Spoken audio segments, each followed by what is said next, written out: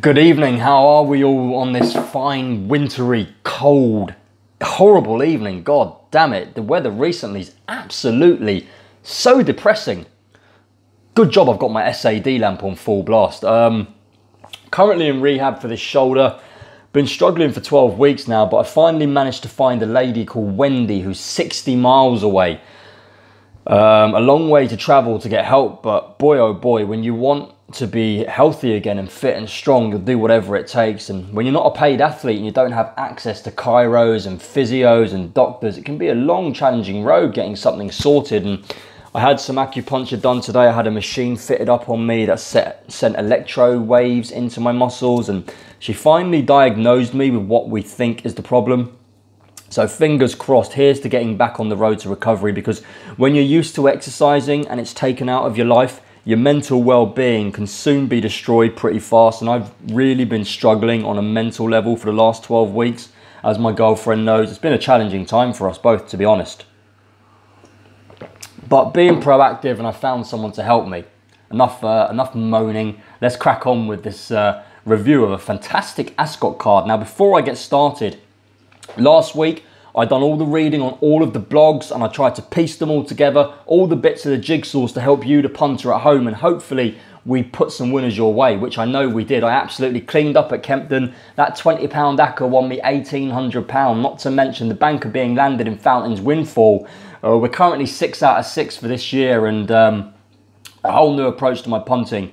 I'm only punting these days when I want to. I'm not punting on the daily. And I will only punt when I see a bet that I think I should be backing. So it's a whole new approach. It can feel a little bit lonely, you know, not having so many bets sometimes. You know, if you're used to having 4 or 5 and you're cutting down to 1. But it's what works for me, and I'm all about winning. I'm not here to take part, I'm here to take over. I'm here to win, be a winning punter. And that's something you should aim to be as well. If you're not a winning punter, look at your loopholes, look at where you're going wrong. If you're not writing all your bets down, start writing them down. Trust me, you need to have records in this game. Anyway, been reading up on Harry Fry in his Betway blog. He's very confident about American Gigolo in the 10-3 at Leafy Lingfield. A jumps horse, rated 130, going over on the all-weather over 1.5 miles. The favourite in the race appears to be very vulnerable, Guku for Roger Varian. He's been beaten 3 times as favourite. American Gigolo is the second favourite at 11-4 at this stage. The Roger Varian beast is odds on 5-4 on. You wouldn't be surprised if that gets the job done. And Harry says if he runs to the level he's been showing over hurdles, he should go close, and it's arguably my best chance of the weekend. Harry also has a runner at Fontwell called Melrose Boy. And he says about Melrose Boy, this should win. I just looked at the race. There's no odds yet, but he's going to be about 7-1 on. It's not a betting proposition at all. He ran behind Mr. Whip, so it's a really poor race, and Harry will definitely win that, barring a fall.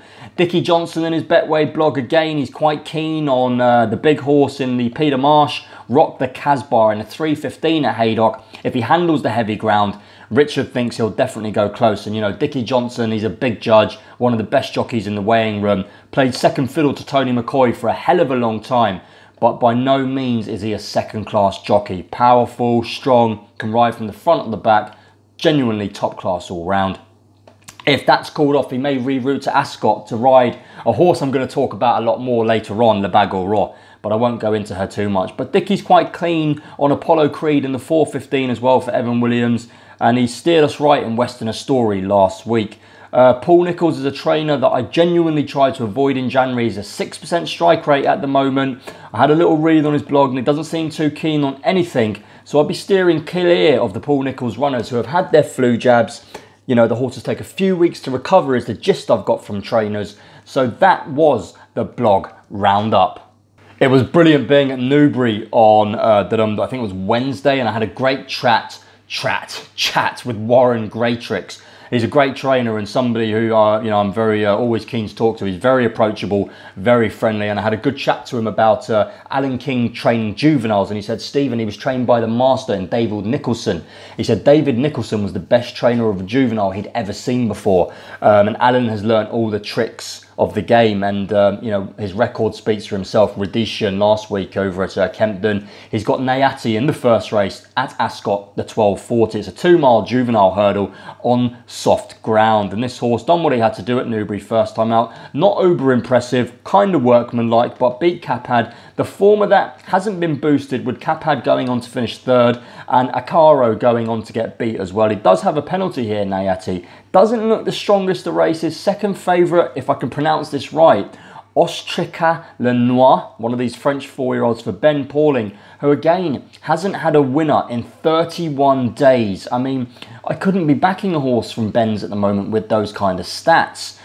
Etmore Alors for Gary Moore is an unraced French horse, and again, there's nothing to go on there. It does look Nayati's race to lose at this stage. Currently, best price available, 10 to 11 on for Alan King, who truly is a master with these juveniles. Not really a race for me to be getting stuck into. I'm sure in the morning, the market vibes are really going to dictate which way the money's going. The yards will have all had a little bit of chitter chatter, as they do, and we'll be able to discover a bit more. But Nayati, probably the one to beat. The second race at Ascot is the 1:15, a 2-mile 3 amateur riders handicap chase for horses rated 0 to 135. I like the look of Philip Hobbs here, who's operating at a far better strike rate recently. Had a tough start to the year, but his strike rate's gradually started to improve, up to 25% now. Good to see Philip Hobbs back in good form. And he has a French recruit here called Chef de Quip, who beat Masterplan of Charlie Lonsden's last time over at Sandown over 2.5 miles on heavy. We know he likes a trip, we know he goes in the ground. Masterplan came into that race in particularly good form. Charlie's done a good job with that horse. He'd won his race prior to that. He was second prior to that behind the tailgater. I think that form could be pretty decent. David Maxwell is a good amateur rider, something you need to be in these races. You know, he knows how to ride from the front, ride from the back. A £6 penalty, I don't think the handicap has been too hard on him. Again, this isn't a race I'd be looking to punt in too much. The 2 Venetia Williams horses in there, I wouldn't be with them. But I do think Chef de Quip could be the one to beat in the 1:15. It's a tricky looking affair.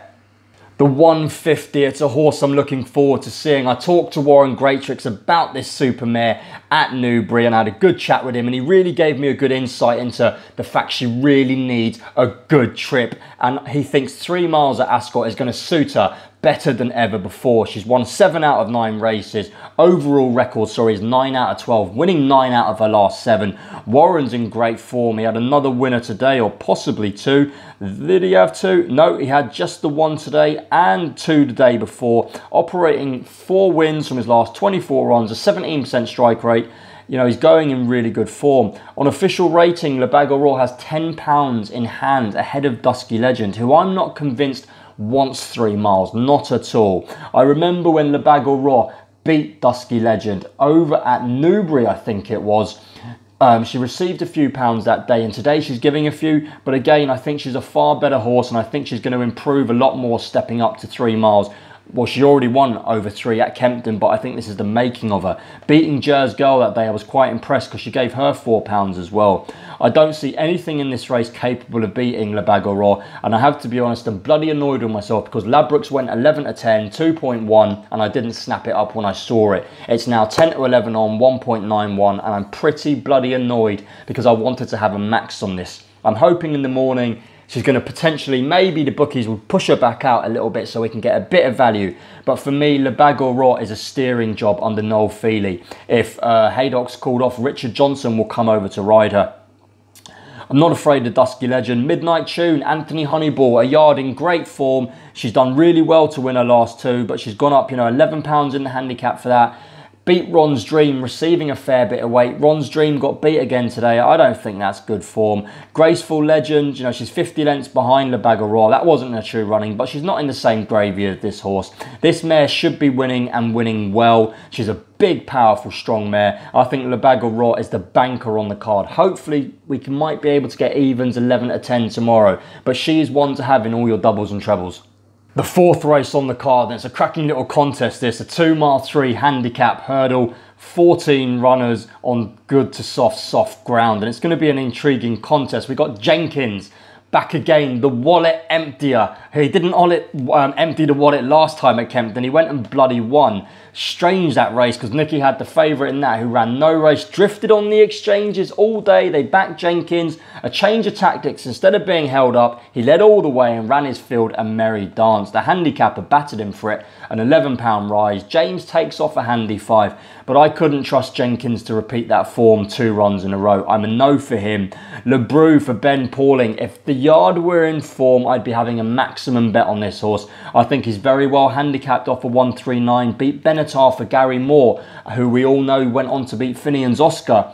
I just can't trust the form of Ben Pauling's yard at the moment, unfortunately. The horse I like in this is Arthur Moore's Crossed My Mind, who was 3rd at Sandown behind a hairbreadth, who's trained by Ben Pauling. I think the step up from 2 miles to 2 mile 3 is going to help him. He's got young John Joe O'Neill. Yep, his dad is John Joe O'Neill, taking off a more than handy £7, meaning his mark will go down from 124, racing off a 117. That's a very feasible mark indeed. He's a very decent jockey. He's probably been riding since he was 3 or 4, growing up around horses, and they're the kind of amateurs that you want to be riding conditionals. He is at the moment around 6 to 1. Cross My Mind, actually, that's all. There's a little bit of 6s left. Jenkins 9 to 2, Cross My Mind 6 to 1, Oxwich Bay 6 to 1, and Lebrou, well, you can get 8s on that. I think the market will tell the vibes a lot more in the morning, but at this stage, I do like Arthur Moore's Crossed My Mind. I couldn't trust Jenkins. Could you trust Jenkins to run 2 good races in a row? If you could, you're a better man than me. The 5th race on the card is a 2 mile 5 handicap chase, 50 grand, 50 large to the winner. It's a really good contest this, and you all know who I like already. It is Guitar Pete for Nicky Richards, with young Ryan Day claiming 3. Up to 139 after winning a really good race at Cheltenham last time. Obviously, he wouldn't have won. Starkitect broke down, but he still won the race. Take Starkitect out the race, he won really nicely. Prior to that, he won a good race beating Samatagal over at Wetherby. Yes, he's gone up £12 in his last 3 races, but with Ryan taking off 3, he races off a lovely weight at 10 stone 5, and I tipped this up during the week at 7 to 1. I think the top price at the moment for Guitar Pete, there's a little bit of 5s left each way, 3 places each way, a quarter the odds with some firms. I'm just quite keen on him in the fact that it's going to be a strongly run race, and he should have the race run to suit. Acting Lass, I spoke to Harry Fry about this. It wasn't on the agenda, but the horse has recovered well from his last race, and here he is again. You know, he's only gone up £2 beating Bally Arthur. Had a fairly tricky, tough race last time out. You know, only had 9 days to recover. Venetia's horse, Tenor Nivene, keeping the weights down, racing off a 157. Couldn't have that at all. He is a mudlark, but you know, 11 years old now, first time out. Although Venetia, as we all know, she excels with her horses in the mud. Isn't it funny how some horses, some trainers do so well with horses in the mud? Some do well when the ground's better, flat tracks, stiff tracks. It just goes to prove that trainers do train their horses so differently. But for me here, I'm hoping Guitar Pete can carry on his good form and at least get us in the money with our each way bets. You all know that I've backed Forrester Aiglers a few times this year for Lucinda Russell, who landed our nap again today. Get in, Lucinda. But he's gone up a total of £21 in his last 3 races. I'm not quite sure he's good enough for this grade. Potentially he could be, but the selection is Guitar Pete each way. 3:30, the big race at Ascot, the Clarence House. First off, it's the worst Group 1, the Grade 1 that I've potentially ever seen. Take out Brain Power and you've got some handicappers taking on a genuine Group 1 horse. Brain Power's a novice who's done absolutely nothing over fences, yet he's 5 to 2. To beat a horse who's gone to Cheltenham, check out this record. Won the Arkle, beating God's Own. Went on to finish second to one of the greatest horses in history, Sprinter Sacra. Came back the next year to win the Ryanair at the Cheltenham Festival. I mean, Sprinter Sacra is a genuine superstar on soft ground, ranging from trips from 2 miles all the way up to 3 miles. Some of his French form over hurdles is truly phenomenal. I couldn't believe the 8 to 11 on during the week, 1.71. I thought that was an absolute gift. It was like picking money up off of the floor, like Harry Finley says. Underso will lead all the way. The question here is simple. How far will Sceaux win by? In my opinion, he's probably going to win by 7 or 8 lengths. I will be looking at distance bets in the morning. I have stuck him in all of my accumulators. Will Brain Power even be second? Well, he's got conditions in his favour. He does like Ascot. You would like to think so, although he's very lightly raced coming into this kind of race, and Spiridek and Karmorloff are both improving. You never know, Karmorloff could actually be second in this. He was second in a Grade 2 there behind Royal Regatta last year, and I don't think the drop in trip is going to hinder him too badly. Harry Fry said he's a horse who travels extremely well. But this is Sceaux's race to lose. He's a top-class horse. It's just a question of how far does he win by. What the hell is this gamble on Brain Power? Why was Sceaux 8 to 11 on draw in the week? Now he's 2 to 1 on. We've missed the value, but it does look an absolute bloody steering job. An interesting little race, this final race at Ascot, the 5 past 4. It is a 2-mile 5 novice hurdle, and I love to back form lines, as you all know. And Santini beat my boy, one of the 6, the Super 6, Blogger's Super 6 for the year, Chef de Zobo. Beat him easily by 4 lengths. I'm sure Chef de Zobo needed the run that day, excuse me, but Santini done the job well. He's got a penalty in this 2-mile 5 novice hurdle. But, you know, you look at the form with the way Chef de Zobo won, Santini himself should be improving. That was only his first run over hurdles. Nicky also has Champ in the race. Now, this was a bit of a hype horse for JP McManus. Aidan Coleman, top jockey, rides him. But I remember seeing Champ at Nicky's, and he's a very small horse. I wouldn't be that bullish about him. Kim Bailey has the second favourite in Vindication, who's available at 4 to 1. Won a decent race at Leicester last time out. Seemed to spring a bit of a shock. Again, the form of that leaves a bit to be desired. I think this is Nicky's race to win, Santini, and I think he's one of the bets of the card. I've backed him in all my doubles and trebles, and I'm hoping that form line stays true. It's a bloody good card at Ascot. Hopefully a lot of you are coming along supporting the National Hunt game. I just can't wait to see Le Bagleroy win, and I'm going to double that with Sceaux. 10 to 11 at the moment, and 2 to 1 on. You've got a 2 to 1 double at the moment. Hopefully some of those filthy firms might do some sort of enhanced boost tomorrow. Looking forward to seeing Willie Mullins in the winners enclosure at Ascot. A little bet potentially over at Taunton is Vocalizer for Robin Dickin. Ran behind Not Another Model of Gary Moore's. Pushed him quite hard that day. Ran a really nice race off of 105. Only gone up £2 by the handicapper, up to 107. Conditions should not trouble this horse at all. Races off a lovely weight, off of 107, 10 stone 12. I think he should go well for a yard in really good form. Currently available at 5 to 4. That's Vocalizer in the 140 at Taunton. The 2.15 at Taunton's a 2-mile 3 handicap hurdle on soft. Irving's top weight, he's on the decline. A 14 to 1 shot here, who could, you never know, spring a bit of a shock. Harry Whittington is in great form. We all saw the absolute beast win at Newbury, the banker the other day, St. Cavaldos. You must watch out for this horse. He is huge. He is a tank. St. Cavaldos. He's got Cold March in here, who came from Venetia Williams. He's a 150 chaser, running off a 130 over hurdles. Now, I know it could be a prep run. I know he may not have the speed, but I think 14 to 1 is a bit of an insult to Cold March's chances in this 2.15. Worth a small little bet at 14 to 1.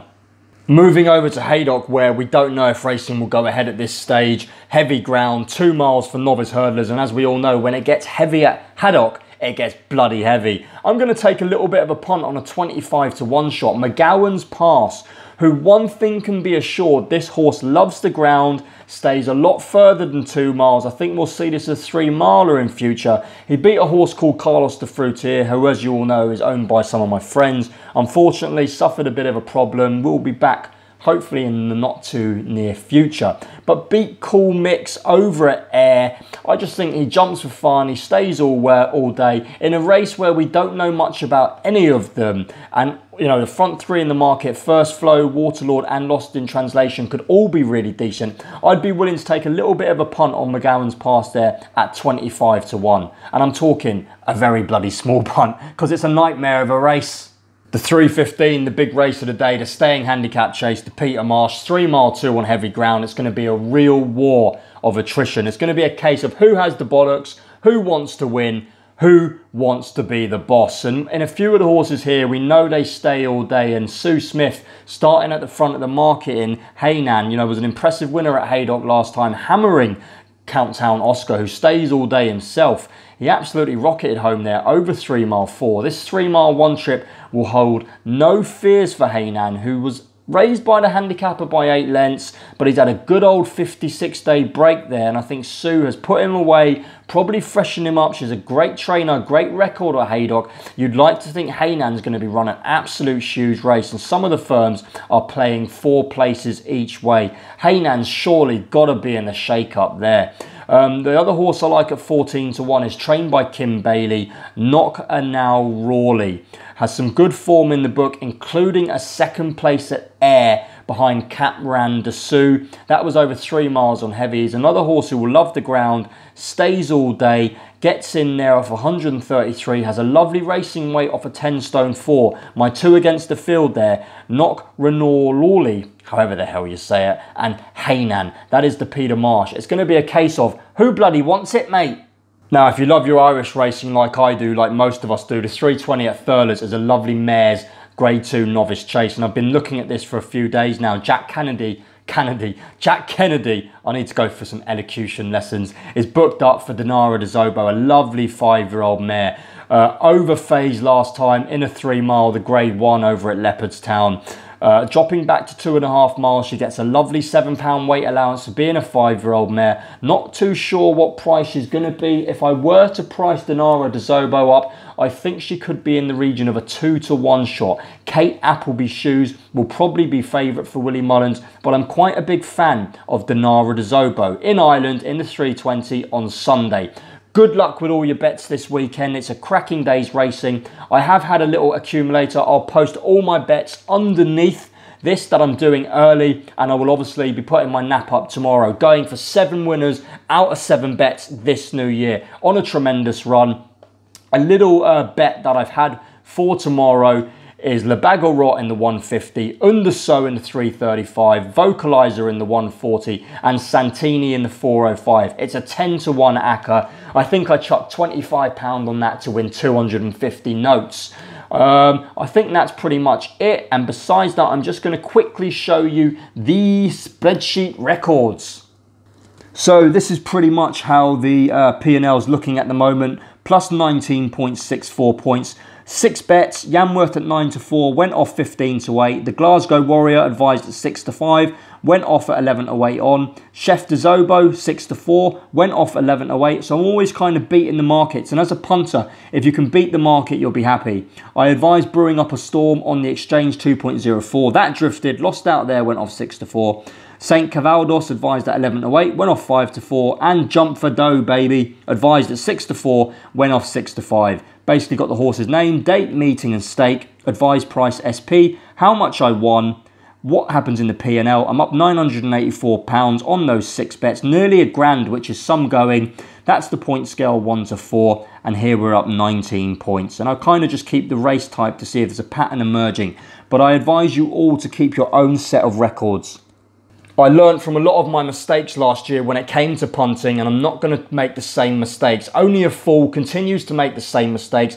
What you want to start doing is recording all of your bets, setting a staking program, try not to break it. If you do, if you go off tangent for a day or two, don't worry about it. Don't beat yourself up about it. Jump back on the bandwagon. If you're looking to punt for a living, if you're looking to punt for a hobby, if you're looking to punt just to win a few quid on the side, you've got to be serious about it. And with all the special offers the bookies offer you and the great value on BetDAC at this given stage, you've got to be concise with your actions. You don't have to punt every day. Look for horses you fancy. Save your ammunition, boys and girls, because if you empty the cup on silly bets, when it comes to having a serious bet, your stakes will be lowered. So save your bullets, save your firepower, and only bet when you want to. I've had 6 bets on these singles this year. We're 19 days into the year. This is the new blogger. No more mucking around. You know, I love to find horses at the front end of the market who are going to shorten and have an outstanding chance of winning. And that's what I'm good at. It doesn't matter if you're someone who likes 10 to 1 shots, 5 to 1 shots, or 2 to 1 shots.